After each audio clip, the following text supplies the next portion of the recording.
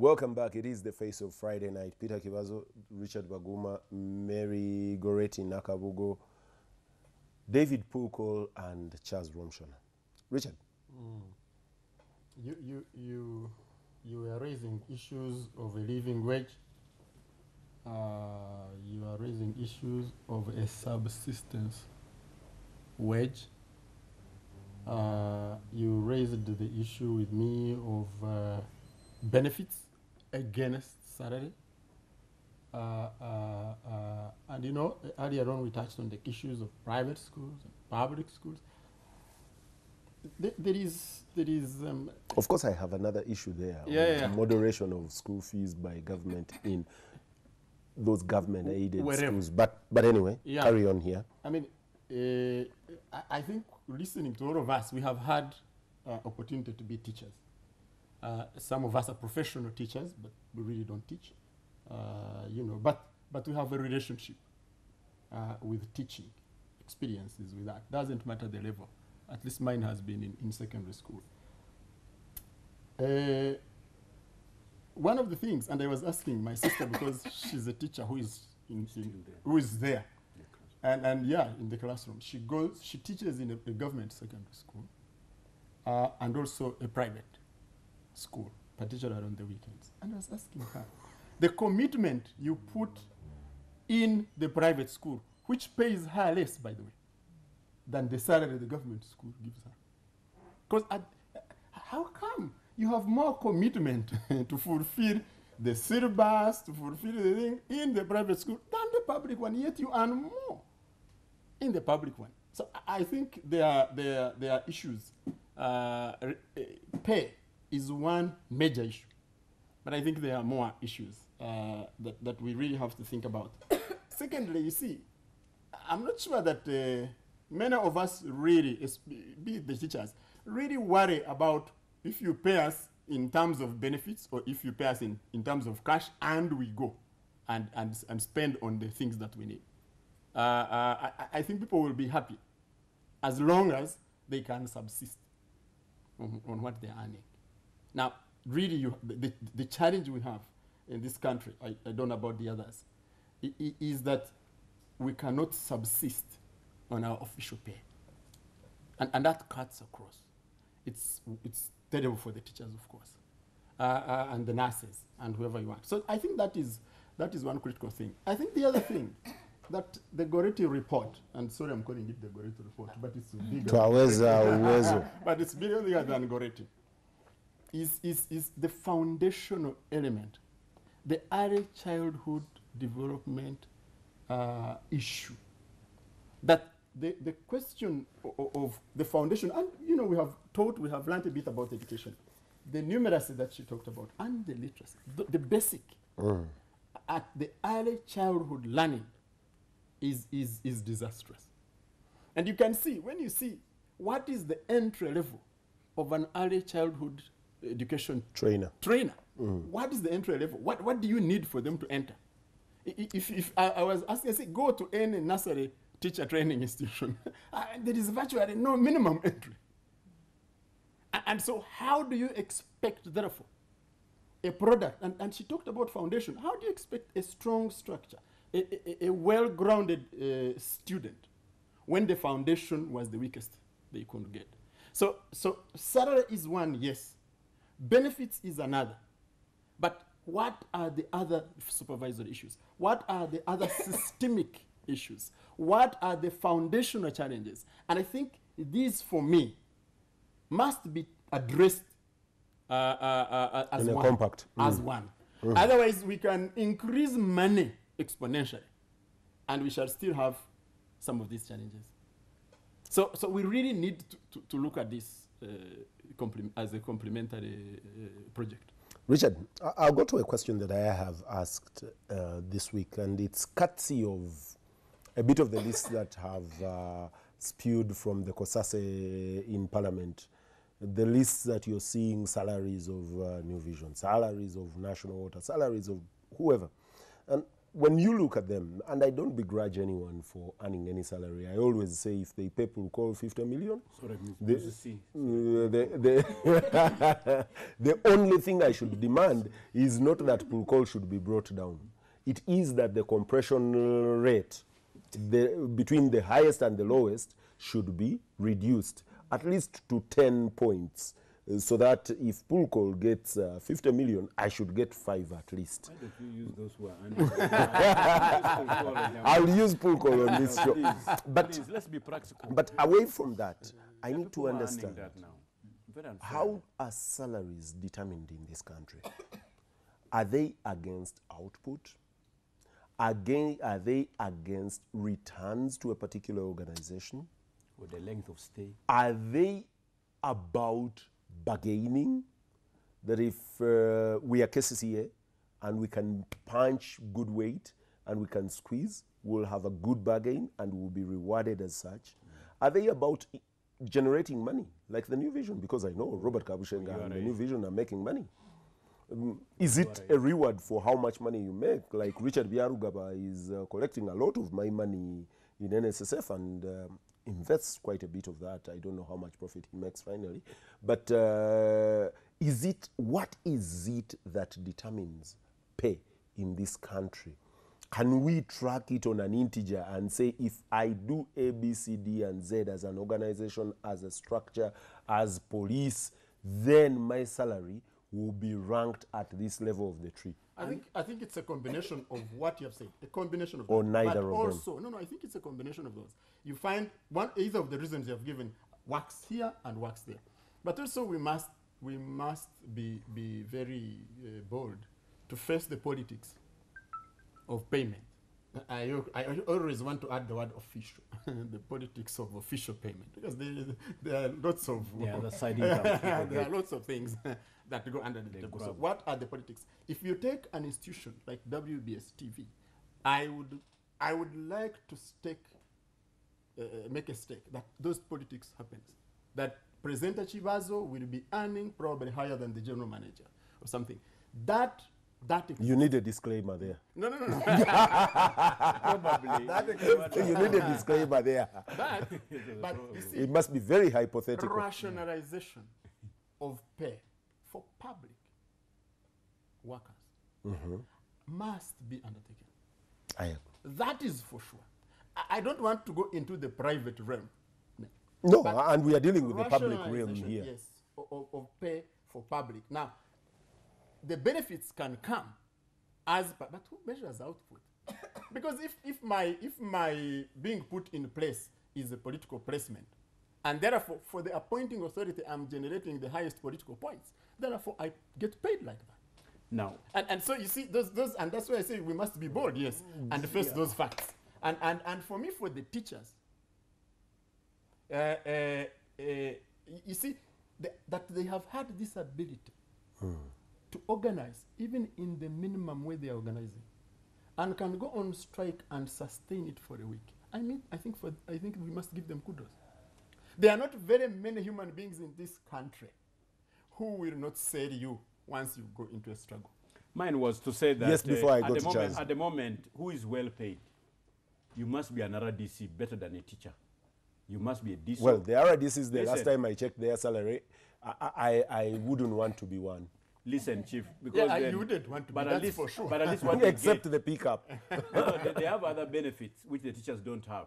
And when you put 2 million, it's not small money compared to what a teacher picks. So when you put a RISO, a DISO, a PISO, I don't know, GISO, GISO. Anyway, let's come out of that bracket.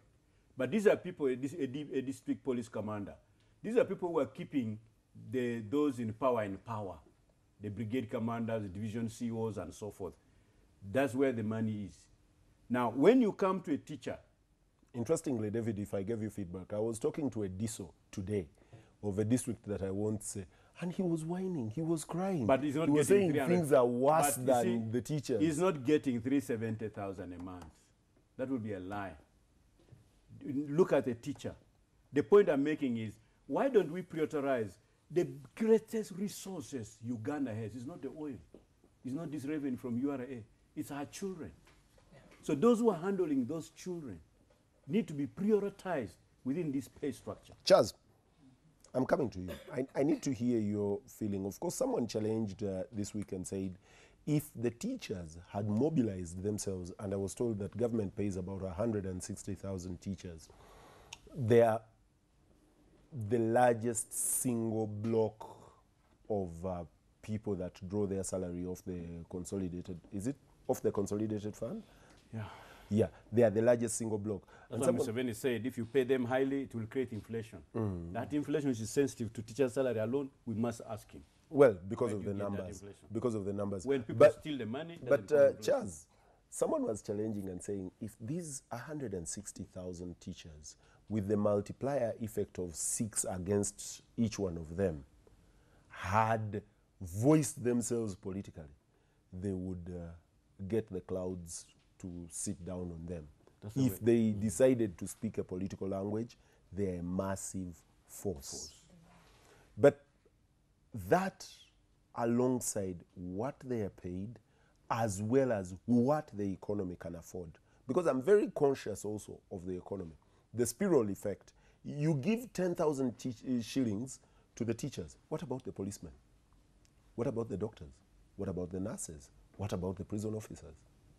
Why don't we say for everyone at this rank level of salary, we need a movement upwards by so many points, percentage points? The rationalization and the politics. You raise one at a time. I'll throw you off the show.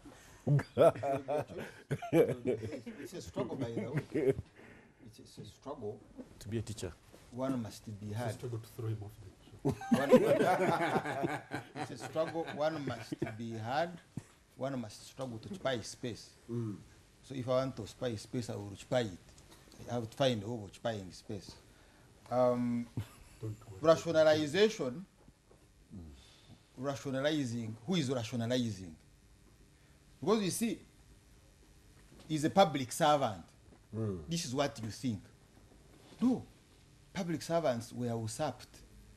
They are no longer public servants. They are now tools. You are a tool for a force. You see, you've seen a general having his shoes cleaned by a soldier. I know of generals who have soldiers working in their gardens at home. Soldiers who are supposed, these are soldiers of the country, but you deploy them to look after dogs. They're the ones who feed dogs. They clear the bushes for cows, etc. State soldiers.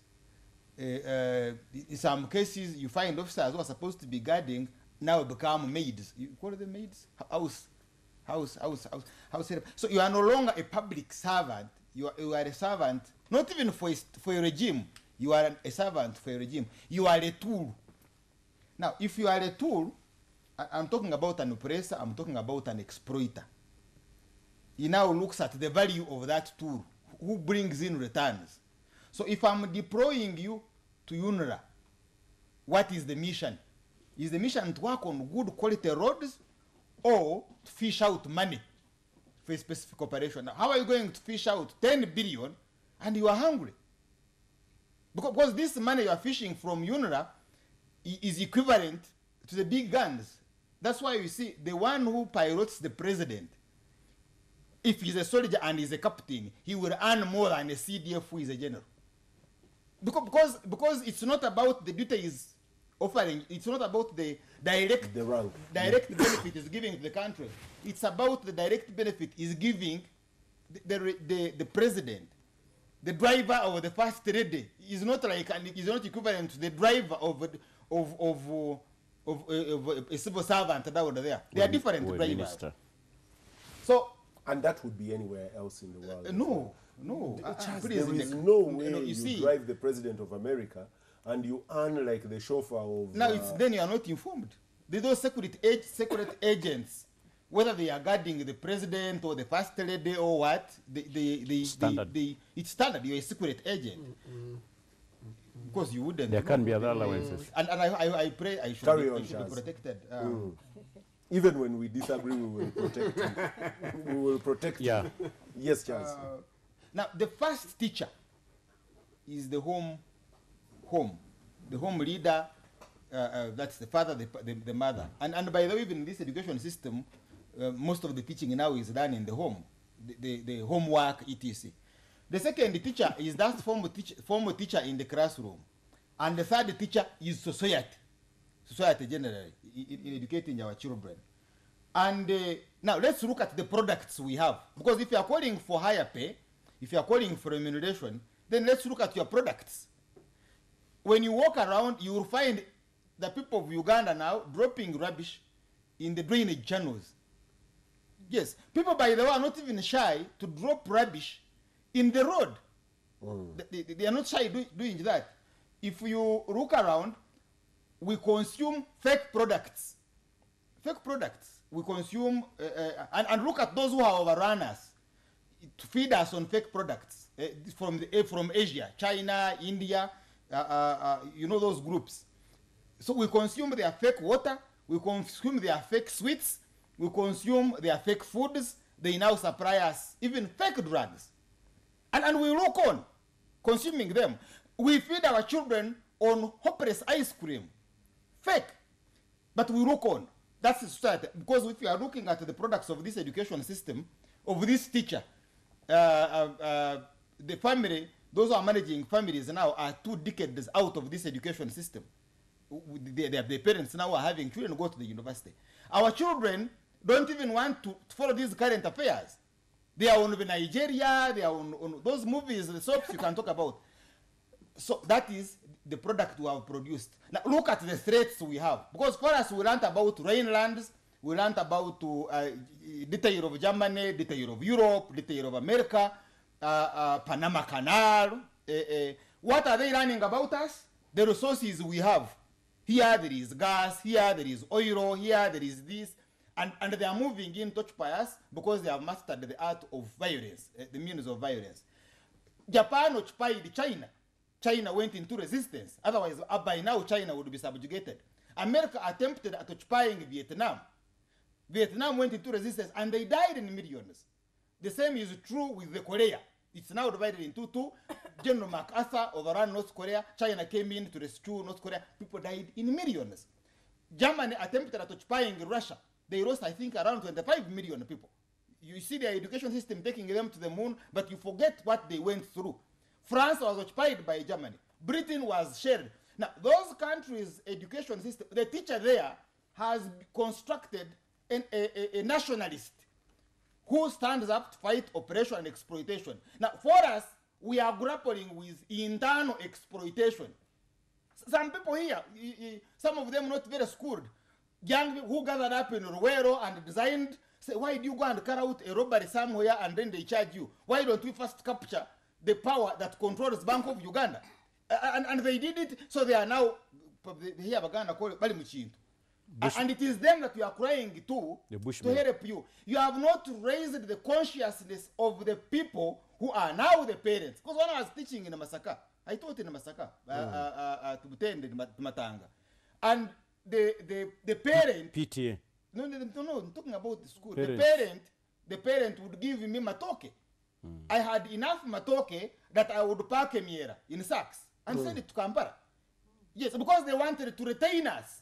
So, but these teachers from Western Uganda are teaching our children, and they will do everything possible because the parent was conscious about the value the teacher has for the kid. These universities and public these schools you see were built by the Wananchi who did not even get degree, university education, higher education. They didn't. But they would even sell their land to equip their children with education. And the role of the teacher is to give that education. What have they given? I am struggling with kids on TV over cartoons. They want to watch cartoons. Now, look even at our musicians, because musicians are also teachers. What music are we listening to? Chiwani, very rubbish. You can't hear about nationalism. Like Bob Marley saying, stand up for your rights. Don't give up the fight. You don't hear that kind of music anymore. It's real rubbish. Now, then you have teachers who are religious leaders, because they are also teachers, religious leaders. By the way, the most underpaid, if you didn't know. For reverends, it's worse. Those who correct for these exploiters, it's worse. That you kill sheikhs the way you want to kill at ease. Now they have also lost another one. Have you seen any consciousness among religious leaders? Wow, we are getting finished. So, if this is what you are, if this is the product you have generated, then you deserve what you're facing. In other words, you can't create any political impact. By the way you see in Burundi, there are demonstrations in the urban area, in the city. But the peasants in the countryside are running away. Close to more than 3% of the entire population of Burundi is now on the move, Tanzania, getting out Uganda. of getting out of the country.